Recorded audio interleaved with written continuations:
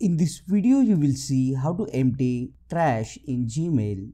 You may have noticed that there is a trash folder here, which is just like a recycle bin in our computer where the deleted emails are saved. If you don't know how to go to the trash folder, you can just go to the more option and then you will see here the option trash.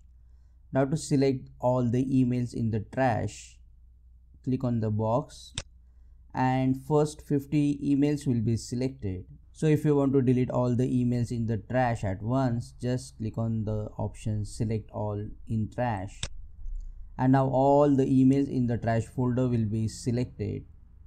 Just click on delete forever. A window will appear showing you confirming the deleting messages, because this is a bulk action, so you just have to confirm and say okay.